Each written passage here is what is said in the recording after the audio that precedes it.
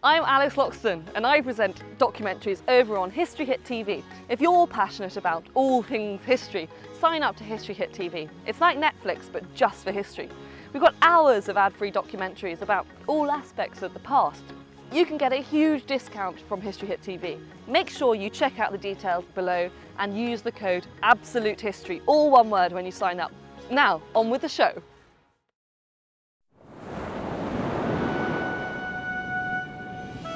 Over 2,000 years ago, the first great European capital cities rose around the shores of the Mediterranean.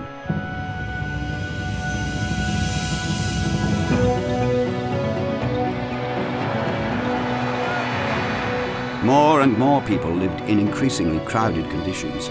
The arts, commerce, and sciences flourished. Struggling for power and influence, these cities tried to outshine each other by erecting magnificent buildings.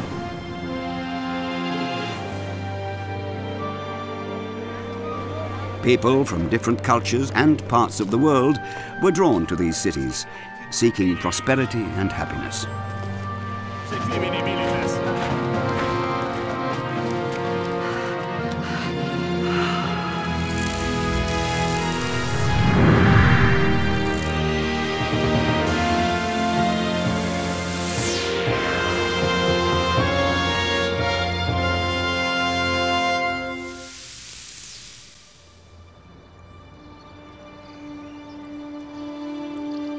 The incomparable rise of Athens began 500 years before the birth of Christ. No other city has shaped the Western world so much as Athens. History's most famous philosophers lived and taught here. The fine arts and natural sciences blossomed. And it was the citizens of Athens who gave the world a new type of government: democracy. The Greek historian Pausanias wrote about an extraordinary woman of that era. Phryne was one of Athens' most famous hetairai, or courtesans. The mistress of important men, scholars, artists, and politicians fell under her spell. Her wealth and beauty were legendary. But pride led her into mortal danger.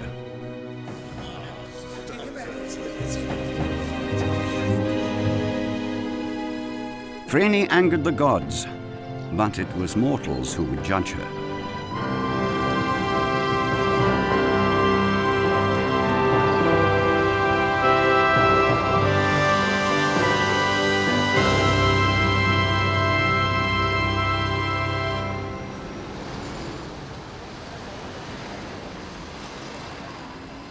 In the 5th century BC, 300,000 people lived in Athens. The city was at its peak. Then came a long period of decline. And it was only in the 20th century that Athens regained its previous size. Today, it has over 4 million inhabitants.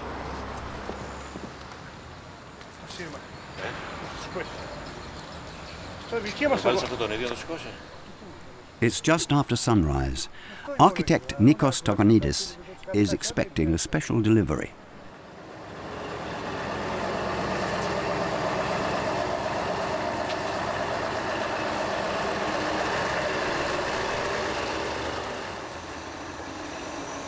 On the truck is a marble block weighing a ton for one of history's most exciting restoration projects.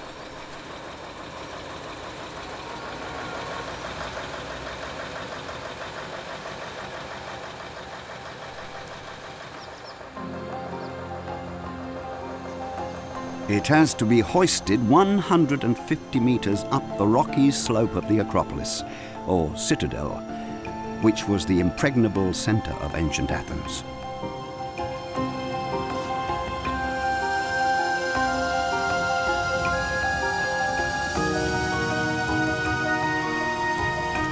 The Acropolis is crowned by the city's most famous building, the Parthenon, which the Athenians built to celebrate their victory in 479 BC over the Persians.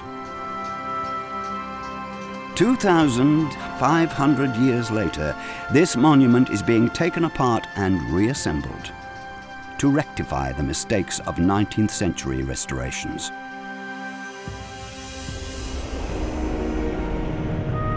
The Parthenon was the most outstanding building of its time. A 2-story high gallery of columns supported the roof of this temple, erected by the citizens in honor of Athene, the goddess of victory.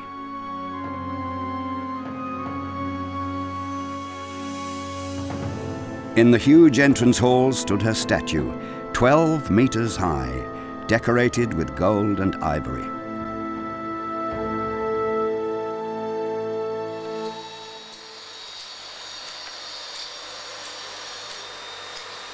Today's workshops are exactly where the original workers' huts once stood. After the restoration, the Parthenon will still have its familiar look of a ruin. The approach is to repair or complete the damaged parts and to use newly sculpted marble blocks only when absolutely necessary. It's amazing in every point. As we are studying and we are working all these years close to the monument, we are discovering again the same techniques. We are obliged to do the same things because we understand finally that it's the best way to do that. Piece by piece, the Parthenon is being dismantled. This is the only way the architectural sins of previous restorations can be corrected. Today's architects aim to make their work as historically accurate as possible. Their respect for the tremendous technical and logistical achievements of the ancient builders increases every day. Knowing all these facilities that we have in our hands, papers, computers, whatever, how difficult it is to organize and to control all these things. I cannot imagine that period without paper, imagine where they were drawing, how they can communicate and to do this fine work. It's incredible. The Parthenon was built in 15 years, beginning in 447 BC. The Greek philosophers were laying the foundations of the modern sciences. Pythagoras had developed the basic principles of mathematics, and Democritus would soon declare the atom to be the foundation of all things. The Parthenon is proof of the superb building techniques of the ancient Greeks. The sides of these columns are tapered. If extended, the sides would eventually meet at a point several kilometers in the sky. So none of the columns is truly vertical. Yet they are all executed precisely to the millimeter.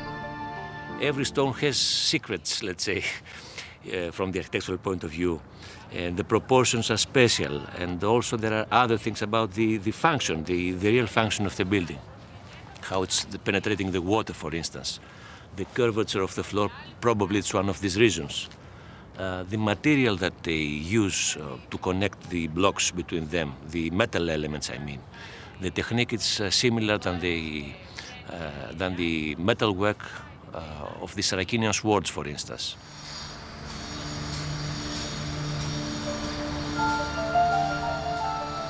The ancient builders achieved these perfect proportions using only geometric calculations. Compass, ruler, and plumb line were their only tools. While the Acropolis was the place to honor democracy with magnificent monuments, it was put into practice at the foot of the hill in the Agora.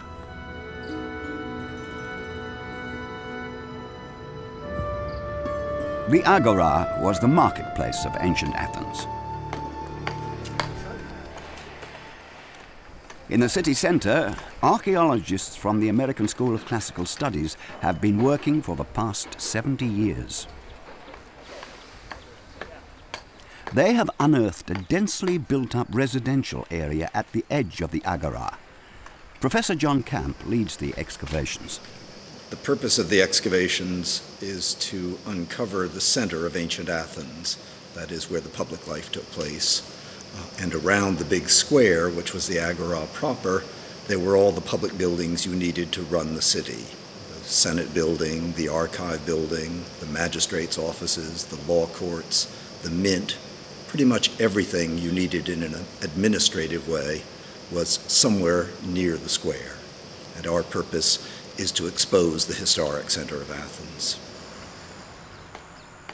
The Agora was the social and political meeting place of the Athenians. People came to see and to be seen.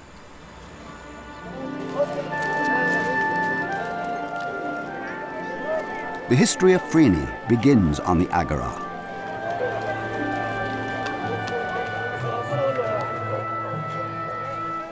Phryne has achieved wealth and status through her beauty and intelligence. Her success has aroused envy, and rumors have spread that could prove dangerous to her.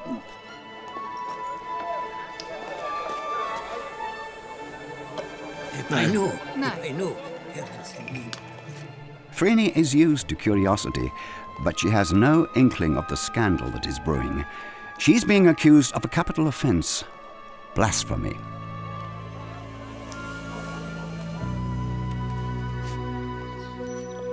She is rumored to have commissioned the sculptor Praxiteles to create a statue of the goddess Aphrodite in her own likeness.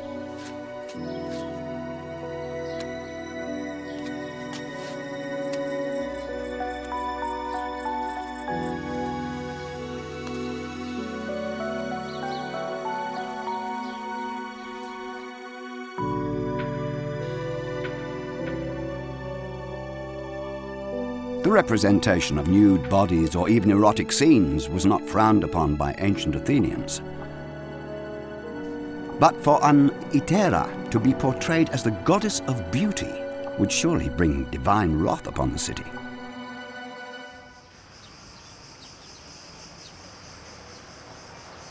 In ancient times, the Agora was an open square shaded by trees and surrounded by spacious arcades. A restored version of such an arcade, the two-story Stoa of Acropolis, now houses the American School of Classical Studies.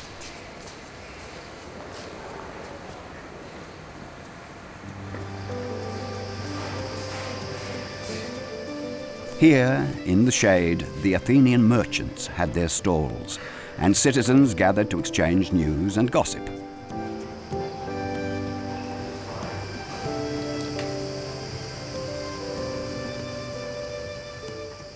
Nowadays, the finds from the Agora excavations are examined and archived here at the Institute. The square itself was used for a variety of functions. One day they might set up booths and have a market. On another day they might be using it for an election. Another time it could be for athletic contests, for military drill, for festivals, for spectacles of all sorts. So it would be used for a variety of purposes every single day, but not always the same purpose. And then around it in the buildings is simply where the city was managed by the magistrates, by the bouli or the Senate of the 500, and by the boards and commissions, the water commissioners, the grain commissioners, all the people responsible for running this huge city had their administrative offices somewhere right next to the square. Even in a large city like Athens, the Agora functioned as a village square. Direct communication between citizens was the basis for the development of democracy.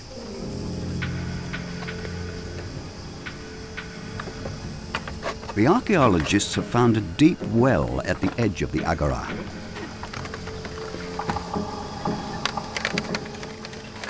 It was dug at the time the Parthenon was built.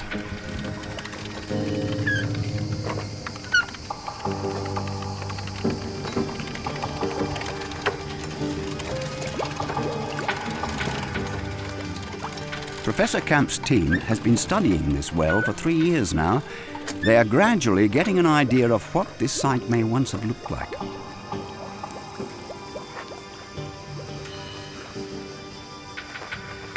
Behind the administrative buildings adjoining the Agora, narrow little streets led into a cramped, densely built-up residential area. Here lived the common citizens, close to the place that contributed so significantly to the development of democracy. while there were certainly very rich houses and elegant villas, most of the houses we have near the Agora are very poor and not very comfortable. They have clay floors. Their rooms are centered around a courtyard, which would have provided some light and air, but they would have been very dark from our point of view, very badly furnished, probably not too many windows because no way of closing them off and still letting the light in. So I think that's one of the reasons that such an outdoor public life as being home wasn't all that much fun.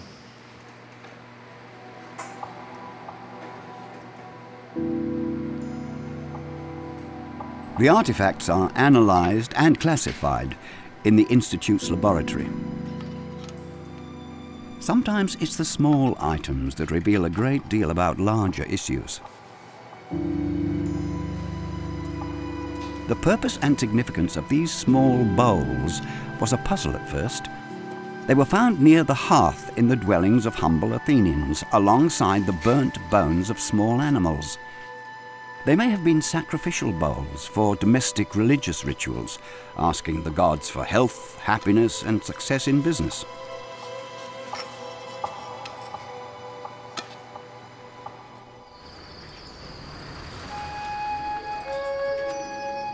Religion played a large part in Athenian daily life. The visible proof of that was the Parthenon. An elaborate frieze that once crowned the Parthenon illustrates the Athenians' relationship with their gods. It was originally painted, but the colours wore away long ago. The frieze shows the magnificent annual procession of the Athenians to the Acropolis in honour of their patron, Athene. The Panathenaia was a colourful procession up the steep hill, where charioteers demonstrated their skill at manoeuvring their nimble chariots. Venerable elders accompanied the procession.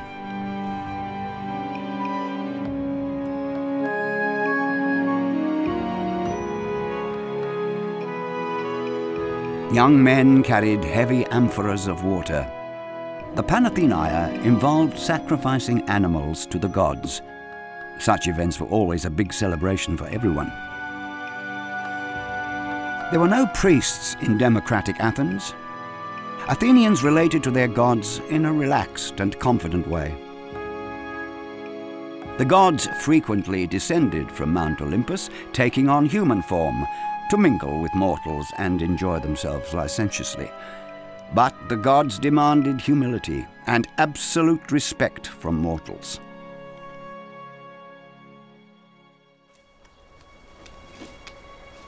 The Athenians know that Praxiteles is working on a statue of Aphrodite, the goddess of beauty.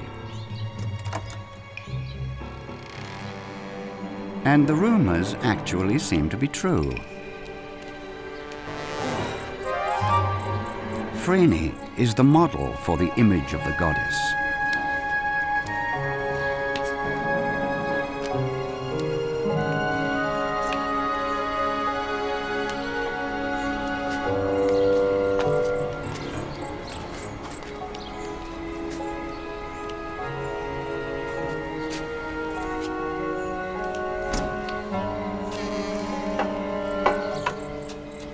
If gods take on human form, it's seen as an expression of their divinity.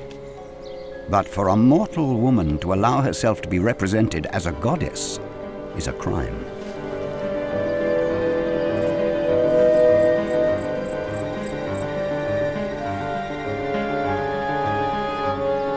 By this presumption, Phryne puts her life and liberty at risk.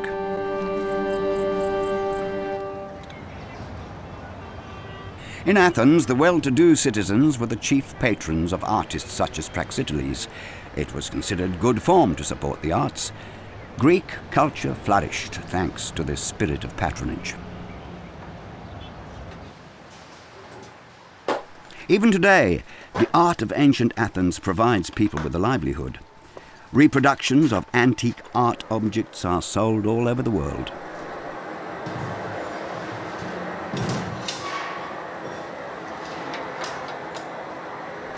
The art of casting in bronze lives on in this Athenian workshop.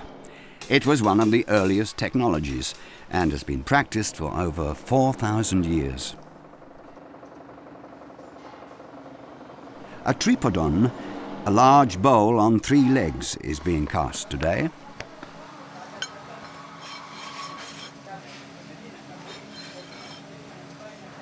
A new mould is made for every casting, and each of the many individual parts requires a separate mould.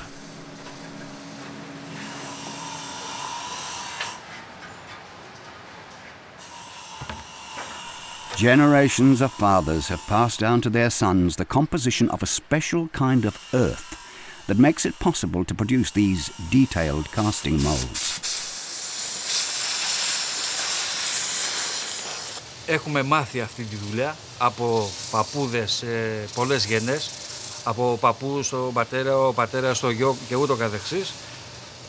Έτυχε να μάθω κι εγώ αυτή τη δουλειά, τη συνεχίζω και θα τη συνεχίσω ώσπου να σταματήσουμε. Έχω αρκετά χρόνια στη δουλειά, περίπου 30. The mould for the underside of the bowl is ready. With an ordinary spoon, the bronze caster is digging channels into which the liquid bronze will later be poured.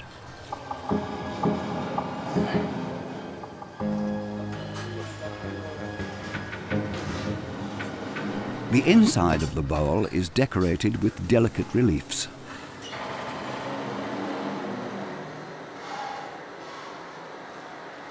This is the most difficult part because every detail must be correct before the moulds are put together.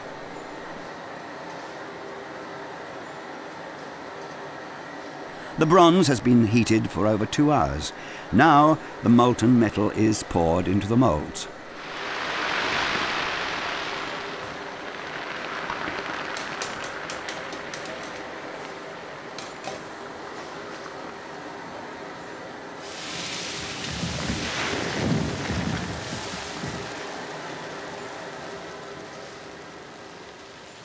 Από το μικρότερο μέχρι το μεγαλύτερο. Το τυπώνεις και δεν ξέρεις στο τέλος αν θα σου βγει.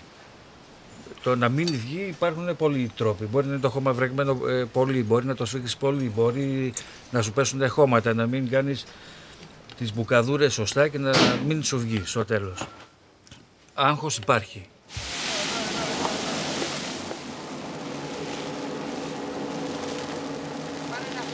Opening the earth mould destroys it.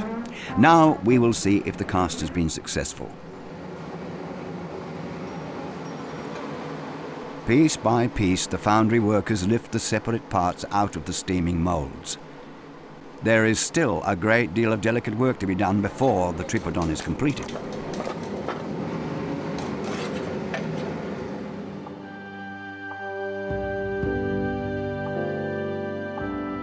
Tripodons played a special role in the ancient world. They were handed out as prizes to the patrons of successful plays. Freni, who financed a theatre group, also received such a prize.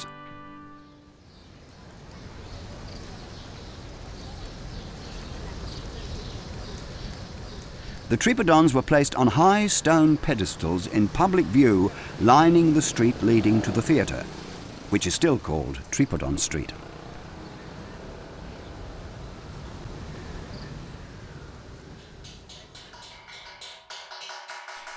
The vast majority of ancient bronze artworks have disappeared, melted down by later generations.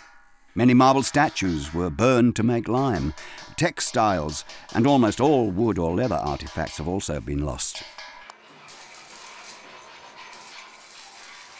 The ancient world was colourful, and traders brought exotic goods to Athens from all over the world.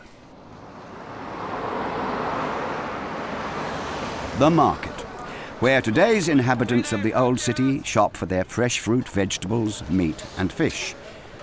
The ancient Athenians ate more modestly.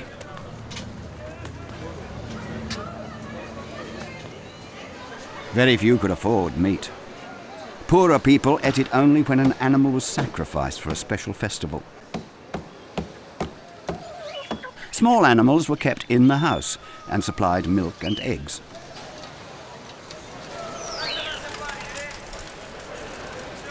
But Athens was close to the sea, so at least there was plenty of fish.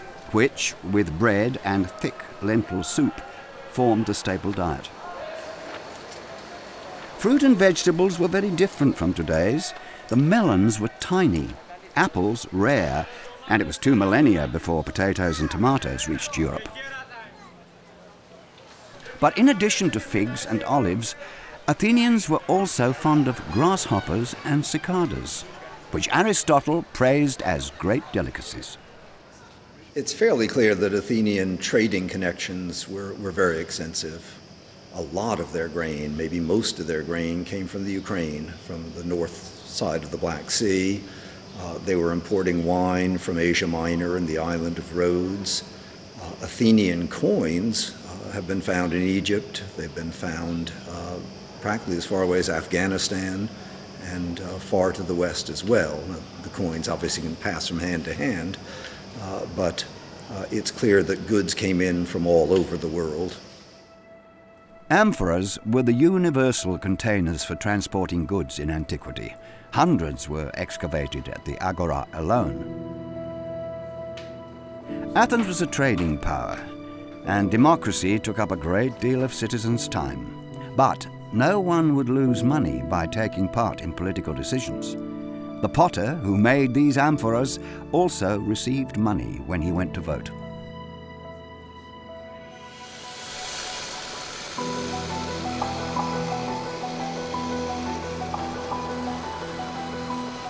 Outside the city gates were the city's quarries. In scorching heat, thousands of slaves cut the marble for Athens' magnificent buildings. It is estimated that there were 3 slaves to every free citizen of Athens.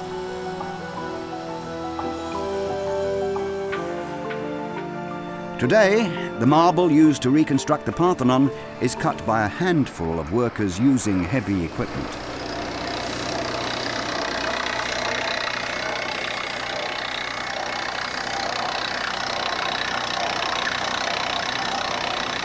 The latest technology is used to cut the marble. Specialists drill holes several meters into the rock. Long steel cables, set with diamond chips, are threaded through the rock like a giant bandsaw to cut blocks weighing several tons.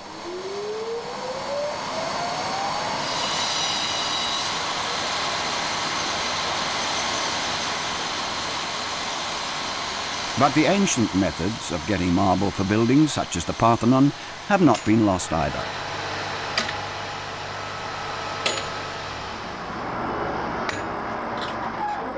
The stone is still split the same way as it was 2,000 years ago, with heavy hammers, iron chisels, and a deep knowledge of the structure of marble.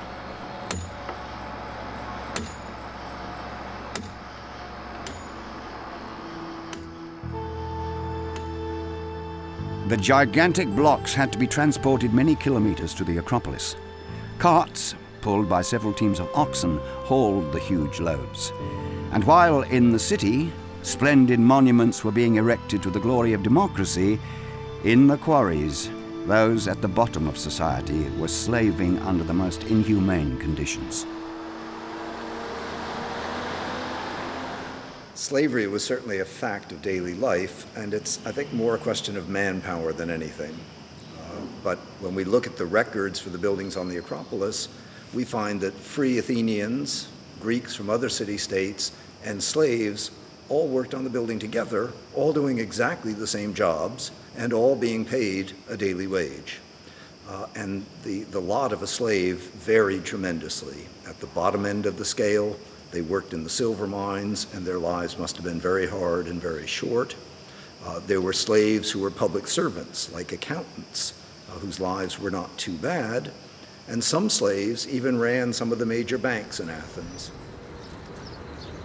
Slavery was taken completely for granted, even in the enlightened democracy of Athens.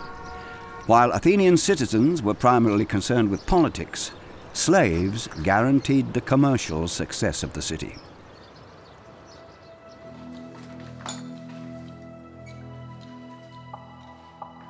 Many slaves were well-trained artisans. Their work is the model for today's stonemasons on the Acropolis. New pieces for the Parthenon are chiseled from the blocks with utmost precision.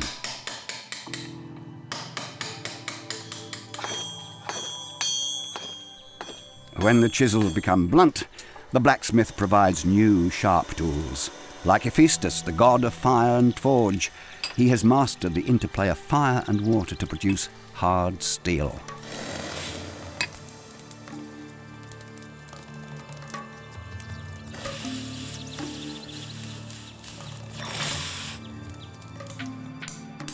The finest tools for the best stonemasons in Greece.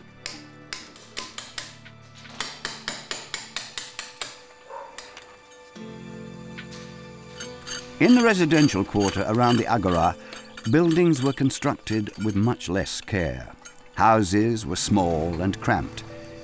Even though their inhabitants were not the rich of Athens, here too, archaeologists are uncovering shards of elaborately painted bowls and vessels.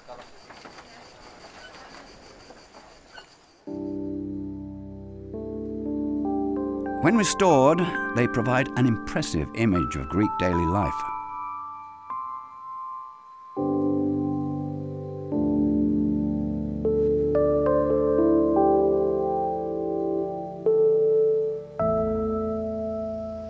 The art mostly reflects the aristocratic style of living, and there were plenty of aristocrats and rich people even in democratic Athens. There are some pots that show sort of normal activities in shops and fishmongers cutting up fish and butchers and people working in workshops. But generally the art is sponsored by the aristocracy, and they're going to be interested in feasting and hunting and partying and the things that aristocrats like to do. Athenian democracy had deprived the aristocracy of power. Every citizen had equal rights, but not all citizens were equal. Many old aristocratic families harked back to a long tradition of privilege and still had considerable wealth and influence even in the democracy. They were the ones who could afford these costly amphoras. The best vase painters were famous throughout Greece, and their work fetched high prices. Dimitris Tathopoulos carries on the art of the ancient masters with great passion. Βεβαίως, αυτά ξεδιπλωθήκανε σιγά σιγά σε μένανε για τον εξής λόγο, έτσι πιστεύω, διότι το ερωτεύτηκα το αντικείμενο και υπήρξε ένας αληθινός έρος, και αφού υπήρξε αληθινός έρος μεταξύ εμένα και του Αγγείου, μου απεκαλύφθη. Όταν κατάλαβε ότι πραγματικά το αγαπώ, μου απεκαλύφθη και μου άνοιξε την ψυχή του και μου το έδωσε στα χέρια.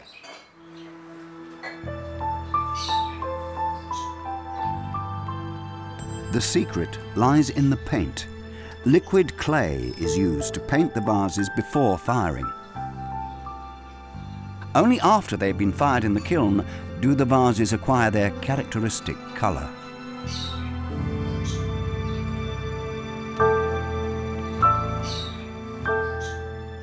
But it isn't just the artistic or technical aspects of the painter's work that matter to him. Όταν πίνει κάποιος από ένα ποτήρι νερό, δεν χρησιμοποιεί ούτε καν το 50% από το νευρικό σύστημα που έχει στα χείλη του. Όταν πάει και πιει κάτω από τη βρύση και τρέχει το νερό, έχει μια άλλη αίσθηση, γιατί βρέχει όλα τα χείλη και ενεργοποιείται ολόκληρο το νευρικό σύστημα που έχουμε στα χείλη μας. Όταν θα πιει κάποιος από μια κύλικα, φτάνει το υγρό μέχρι την άκρη των χειλιών του και έχει μια τελείως διαφορετική αίσθηση. The symposia of Athenian high society were famous. In those days, symposium meant simply drinking session.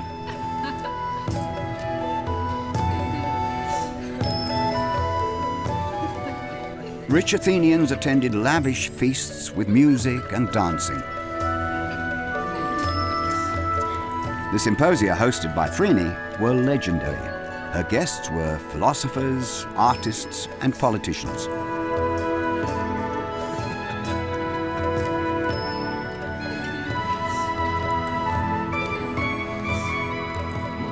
This evening, Praxiteles is the center of attention. He has announced that he will soon unveil his statue of Aphrodite.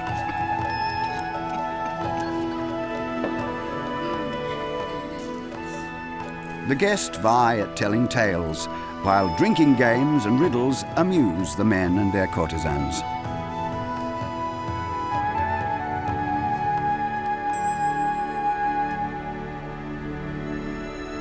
In the course of the evening, the drinking bowls reveal their secret. Με τους κυματισμούς που μπορεί να κάνει μέσα το νερό ή το κρασί που έχει, η ζωγραφική που υπάρχει μέσα είτε αναφέρεται σε θεούς, είτε αναφέρεται σε ερωτικές πράξεις, είτε αναφέρεται σε αθλητισμό κτλ. Κινείται και έχει μια αίσθηση επαφής με το Θεό ή με οποιαδήποτε παράσταση έχει μέσα. Συν της άλλης, αυτές οι μεγάλες κήλικες μπορούσε κανείς να πιει σχεδόν ξαπλωμένος, γιατί αυτοί συνήθως καθόντουσαν επάνω σε ανάκλητρα, τα οποία ήταν μισοξαπλωμένος και πίνανε κατά αυτόν τον τρόπο.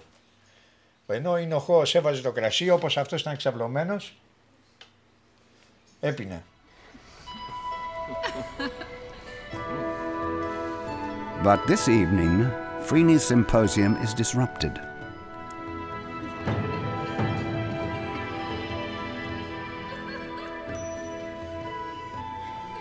Praxiteles' slave would not normally be allowed to intrude, but the news he has rushed through the dark streets to tell is too appalling. Despota, dagan pragmas in bebeken, gaiotis paragnestai. Phryne has a premonition of the catastrophe.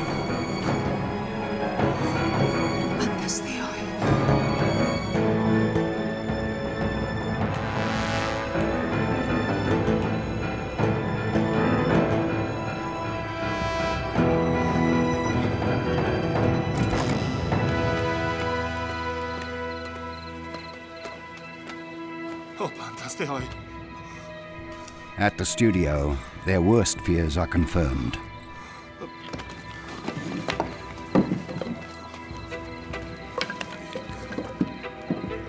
Intruders have broken in and smashed Praxiteles' work, thus revealing Phryne's secret.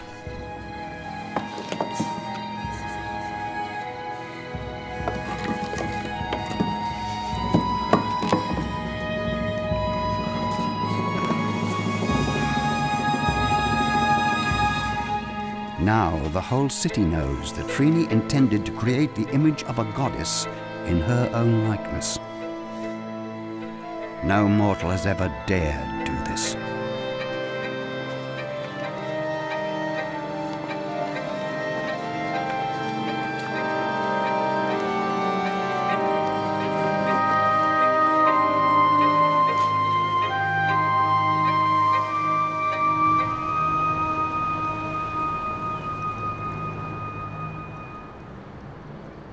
Her act disturbed the delicate balance between the worlds of the gods and of mortals.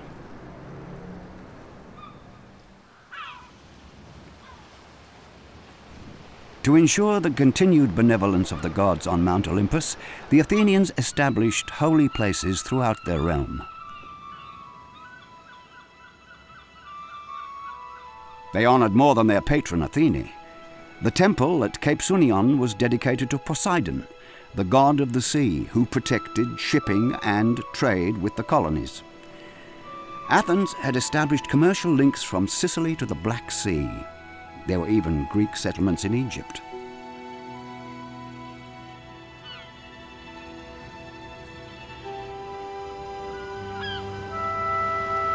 But the gods were known to be capricious. It was better not to rely only on them.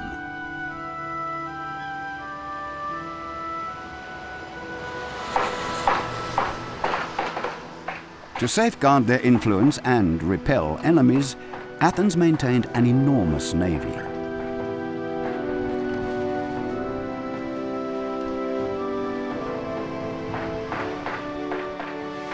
Pride of the fleet were the triremes, war galleys with 3 banks of oars, which were able to protect the heavily loaded cargo ships.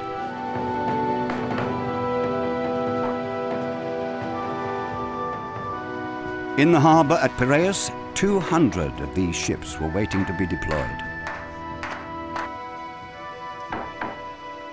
One of the civic duties of Athenians was to crew these dreaded warships. Fully mobilized, the Athenian fleet required 40,000 oarsmen. While the rich could pay for the upkeep of the fleet and send their slaves to sea, the poor had no choice but to do the rowing themselves.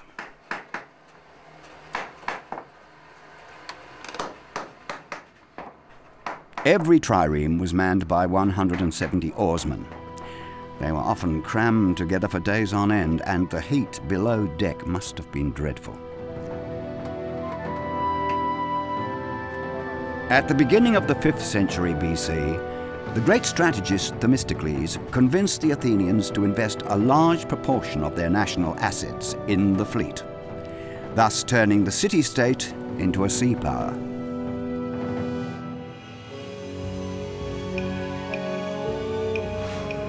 For a few decades, Athens dominated the eastern Mediterranean and the numerous Greek city-states.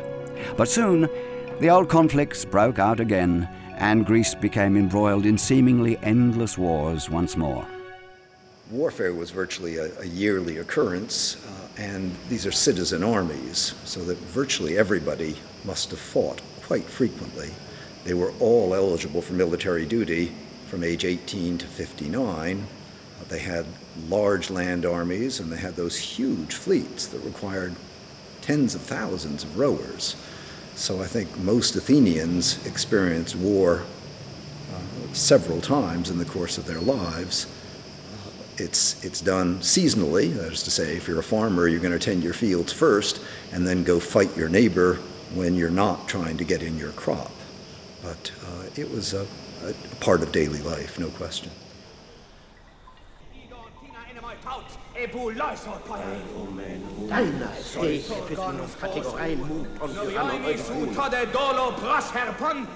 The theatre provided distraction from daily cares.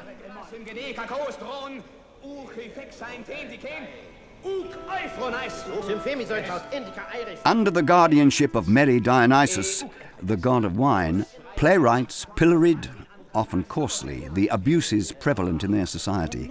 Dignitaries and politicians in their seats of honor were often the targets of this public mockery.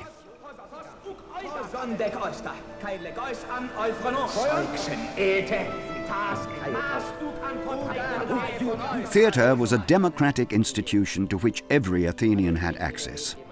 There was room for more than 17,000 spectators in the steeply tiered seating.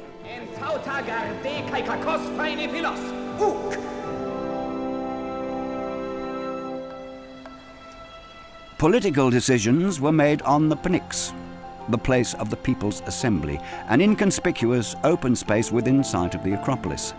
Here, the first parliament in history assembled. The most famous orators of antiquity stood on these steps and addressed the citizens of Athens. Voting by show of hands took place on the Pnyx, the birthplace of democracy.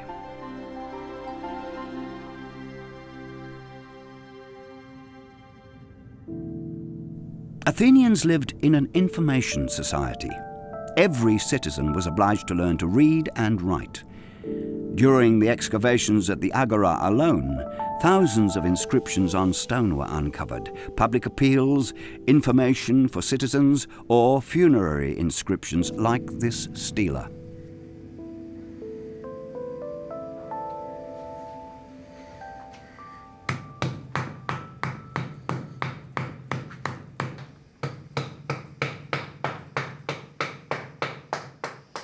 In a democracy, such as the Athenian one, virtually the entire government would change every year, except for a handful of officials.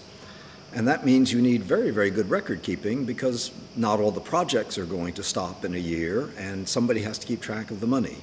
So you have to say how much money you got when you became the grain commissioner, how you spent that money, and how much money you passed on the following year to the next grain commissioner. So essentially, you have to have excellent record keeping because of this constant changing of the officials.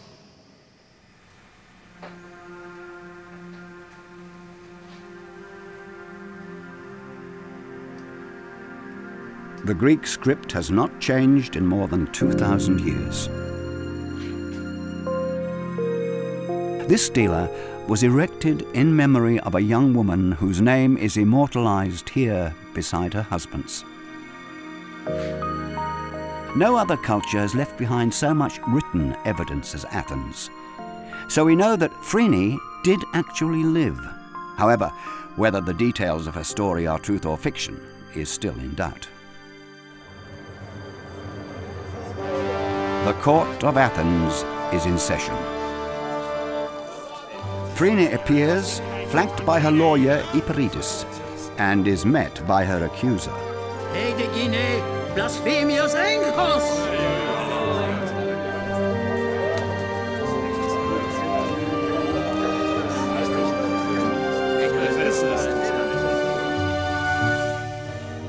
Not even her influential patrons have been able to prevent the legal proceedings.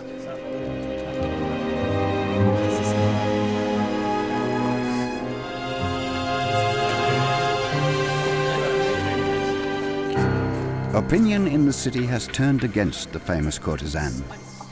If the jury finds her guilty, she faces the threat of banishment, slavery, or even death.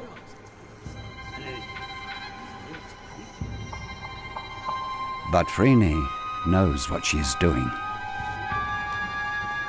Heidegine blasphemious enkos! Sistesi aioste, tutonkeri, klinin. Thesis. Ton men, logon nu, o andres di castai. To everyone's surprise, Hyperides does not dispute the charge against Phryne. Hauso imas loideronymos.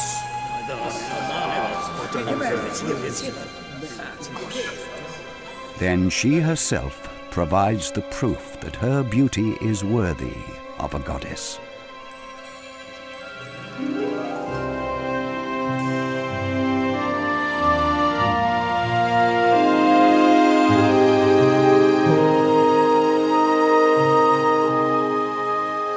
If ever there was a mortal woman who might lend her body to Aphrodite, it is Phryne.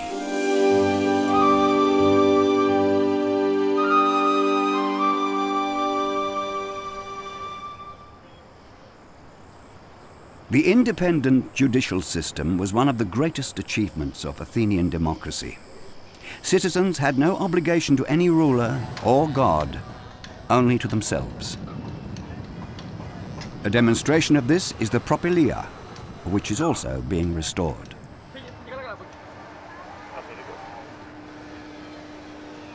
For 2,500 years, the Propylaea has been the gateway to the Acropolis and the Parthenon.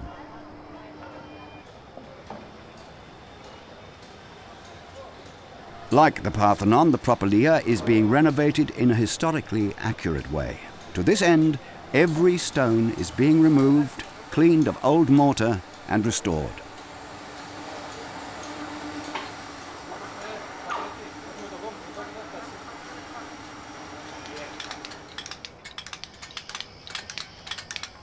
The architect Tassos Tanoulas is overseeing the work, first planned over 30 years ago.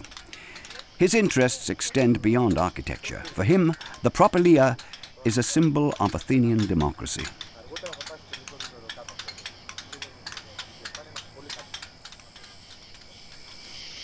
What appears to be a temple is not dedicated to any god. Rather, it is a place of leisure for the citizens of Athens. The Propylaea is par excellence a secular building. I mean, and this is a new idea in the ancient Greek architecture. This is a building which was meant for the people. It had benches all around, all along the walls of the porches and the central building, and also the rooms of the wings which were never built, or the pinakotheki, which still is a room. They were meant for sacrificial meals, so they were for the people to enter them and to enjoy their architecture and luxury. So there was a temple's luxury in a secular building.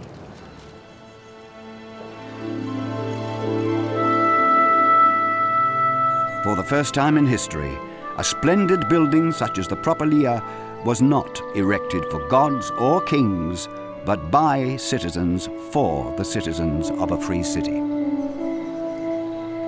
It is a symbol of the self-confidence and pride of democratic Athens.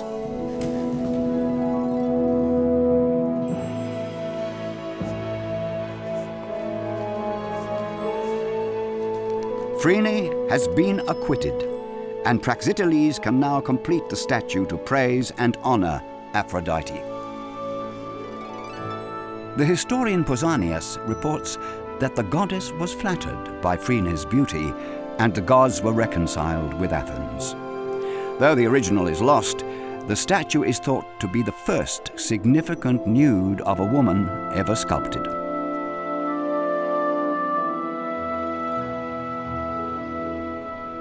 The rise of Athens to a leading position among Greek cities was due to democracy, which led to an unparalleled blossoming of the arts and sciences in the 4th and 5th centuries BC.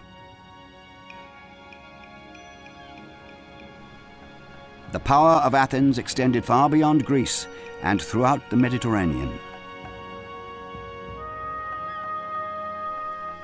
But even in ancient times, the influence of the metropolis began to wane. Other cities took over its leading role, cities such as Alexandria, Carthage, and Rome. But none of those could dispute the place of Athens in history. This was the cradle of democracy.